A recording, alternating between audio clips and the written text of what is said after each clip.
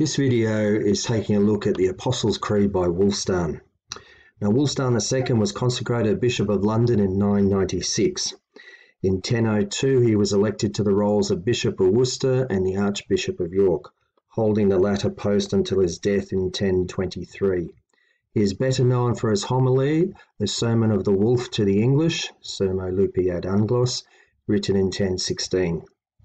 His translation of the Apostles' Creed, as found in his sermon to Eallum Folke, was probably written between 1010 and 1016. Now, the text for the Apostles' Creed I've taken from this website here, a very good website for learning Old English aerobics. Please do go there and make use of it. It is a great website. All right. Okay, now an image of Wulfstan, the Archbishop of York. Well, some sort of image. When it was made, I don't know. Some sort of likeness, but you can trace it down to this website here anyway and have a look. Now, what was his reason for putting together this sermon? Well, at the time he did so, there had been, for probably almost 2 centuries or something, Viking raids on England, which had done great damage to the church, as they had elsewhere across Europe. There was at this time also quite a lot of Danish Viking settlement of England, and so many of the people were starting to, well, quite a few of the people were starting to fall away from the faith, losing confidence in it, perhaps returning to the pagan ways from which their ancestors had left behind something like 3 centuries before. And so it was at that time, it was troubling to the church as people reverting to pagan ways, losing confidence or faith in the church and moving away from it. So the Danish settlers, of course, brought the pagan beliefs with them, and so this posed a challenge to the church. And so Wulfstan's purpose in putting together this sermon was to explain to the Anglo-Saxon people what their beliefs were. What did they believe as Christians? What was it about? And the fact they had to be taught shows you indicates the extent of the damage being done to the church by the Viking raids and by settlement, that people did not know what it was they believed. And so this sermon was necessary to reinforce the teachings of the church.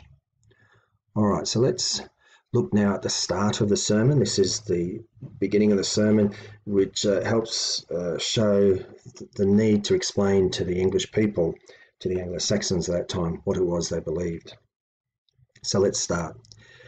Leoven men under satanda thjarne el sawa eo muchel therf is, that ye eowes charisten domus yeshead witan, and ye eeg ye learnien that ye kunnen that alch charisten man, mid richte kunnen schelle, that is pater noster and credo in Deum, and butan ye hit on leden ye learnien machen.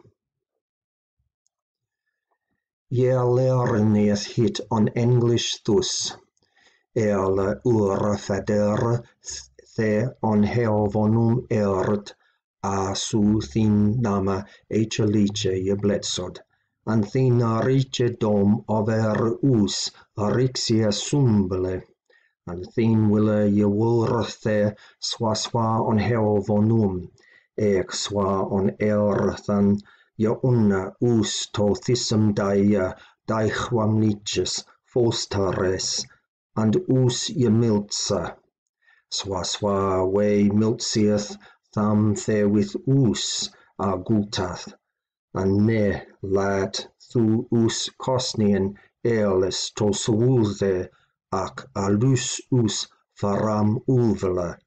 Amen.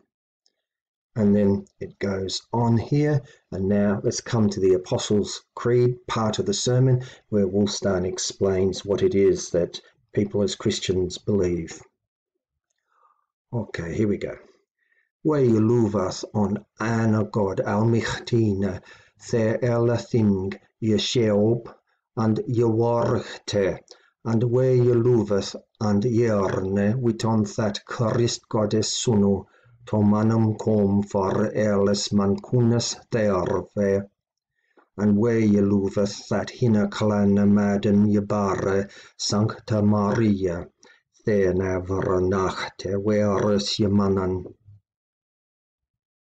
And where you loveth that he Mitchell ye tholade, and sa teeth leeche tharowade, for ura elra neode.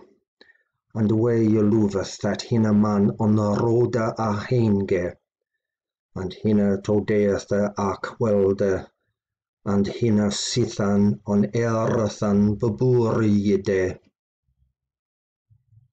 And where ye loveth that he to hella fearde, and tharof ye herchade, el that he wolde, and where ye loveth that he sithan of death arise, and where ye loveth that he after tham to heovonum astiche.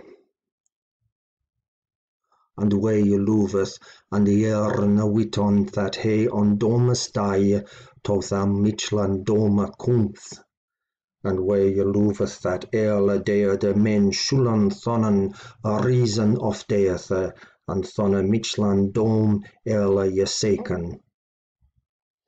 And where ye loveth that tha sunfulan shulan thanan on an to hella faran, and thar a sithan.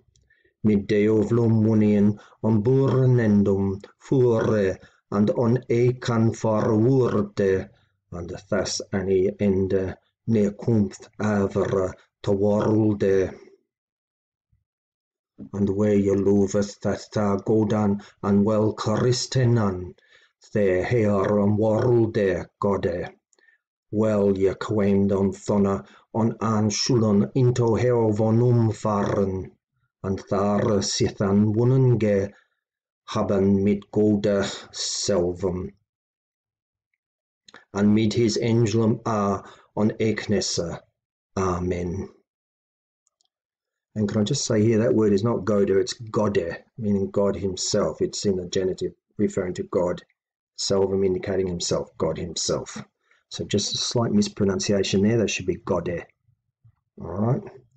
And some text from Sermo Lupi. I think I mentioned that earlier, the Sermon of the Wolf to the English, and it starts down here, Leovan men their canal with Sorth is, and so on.